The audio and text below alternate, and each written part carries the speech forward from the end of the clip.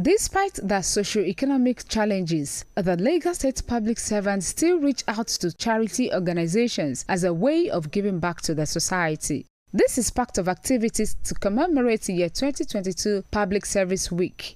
Head of Service Hakeem Muri Okunla, who presents the items to selected caregivers, appreciates the donors for reaching out to the less privileged. Let me start by thanking every single public servant in Lagos State who have dipped their hands in their pocket to assist the needy, the less privileged, the homes and the orphanages and charitable organizations. The essence of this is to show everyone that compassion, empathy is desired in the conduct of our activities. We want to, as much as possible, cover those different specialties.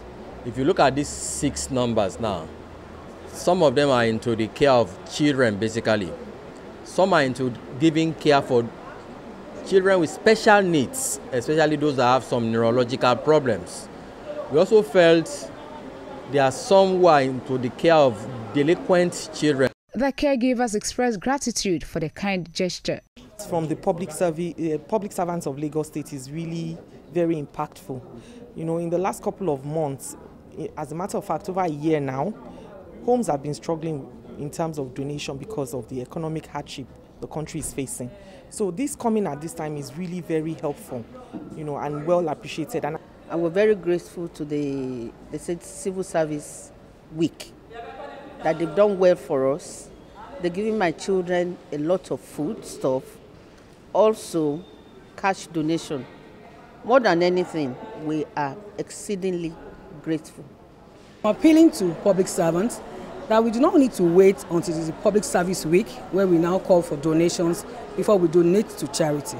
I want to believe that some of us do it, you know, in our private capacity, but this is a clear-on call that we should all do it.